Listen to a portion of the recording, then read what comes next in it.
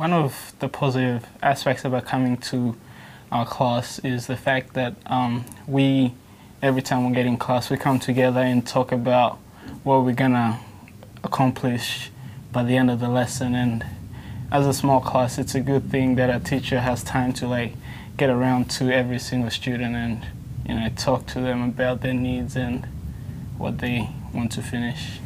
Our class does have a really good relationship with the teacher, especially if she's really engaging and comforting, sort of. I feel our class does have a good relationship with the teacher. We get along with her. We do have fun in the class as well, but we learn a fair bit too, so it's pretty good.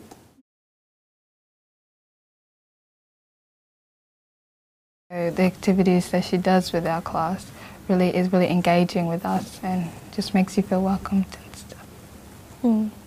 As long as I feel welcomed, as long as I can properly engage with her and with other classmates as well as the activity itself. But if I can't find that connection, I can't really engage myself. Yeah.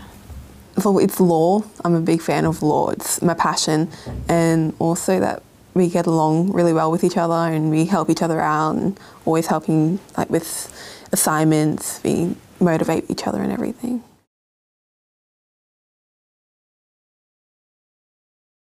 She has different sort of activities that she brings out to the class to make sure that every student is basically getting engaged and having a say basically in that class. The way that she uniquely approaches the class at the start of the lesson and how she places the activities throughout the class, that's how it really makes you engaged. Yeah. So with my legal studies teacher, every lesson that we have with her, she'll bring out these clipboards. So she'll put one in each group, and then we'll basically write down something that we've basically learned or something that we want to learn about or continue learning about, so which will help us really connect with everybody else and really know what they want to focus on and what's really important.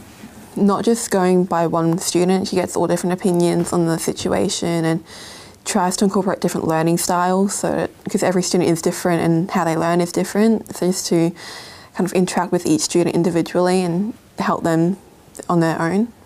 So she has this thing where she'll give us all whiteboards and we just write our own answers on it, and then she'll go around individually and get everyone to read their answers. I really like that because you get to hear different people's perspective. And then she has a talking stick that she brings in, and if the class is getting too rowdy, she'll bring that out, and if you have the talking stick, only you're allowed to talk. And I really like that because it means that you're respecting your students individually and your fellow classmates, and you're giving them, okay, they have the stick, they're allowed to talk, we have to be quiet and listen. And I think that's really good because otherwise it's just going to be chaos.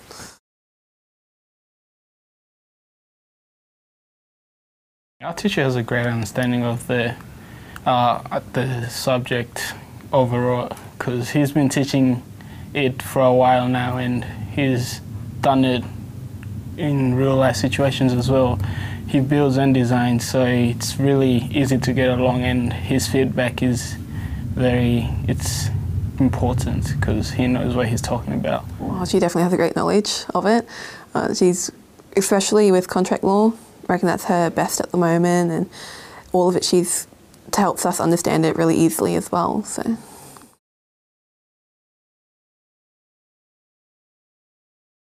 I'd say that we respect him because not only does he respect us, but he's a good, ambassador for us, and really guides us along not only our school pathways, but along our future careers and goals and stuff like that. Because we respect our teacher. No, it's just, I think it also has to do with home as well. So basically how you were treated at home and how you were raised up is how you should show the same respect here at school as well. So with our teacher, she also shows us respect, so it's good for us to show respect back to her as well. I respect her. Well, one, she's my teacher, so I kind of have to, and two, I don't know, she's a kind person and she treats us with respect, so of course we're going to give it back to her, and she deserves it because she's done good by us. as far as I'm aware, so why not treat her well?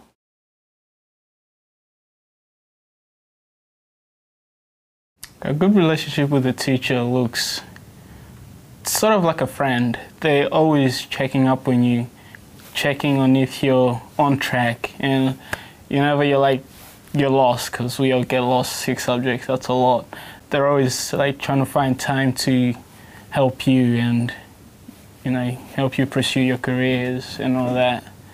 It's really helpful. You feel like you enjoy the class, and you really feel like the respect and like proud to be in their class. The relationship with the teacher is important because having mutual respect it's great. Having somebody who's always got your back is important because you know that if you're gonna fall, there's somebody who's gonna help you, and it's a great feeling. Clear communication, the feedback, the positive and the negative feedback that the teacher gives to us. So not being afraid to actually speak to them and having a voice with them as well. It actually feels really good. So like, it makes you feel sort of safe as well in that class as well. So like, you don't have to be afraid, and so basically she will listen to you and really get you involved. If you get praised, you feel really good about yourself. Yeah, you feel like, oh yeah, I did this good. Yeah. Good student-teacher relationship is, to me, being able to confront your teacher if you have a problem, and having a good communication system with her, and not being scared to talk to them, or being able to go to them with anything that you need. And just having like a general conversation with them as well, like about how your day's been. You can do that easily as well. It would feel like you would feel safe with them, and you feel like you can trust them and that they actually care about you and your education.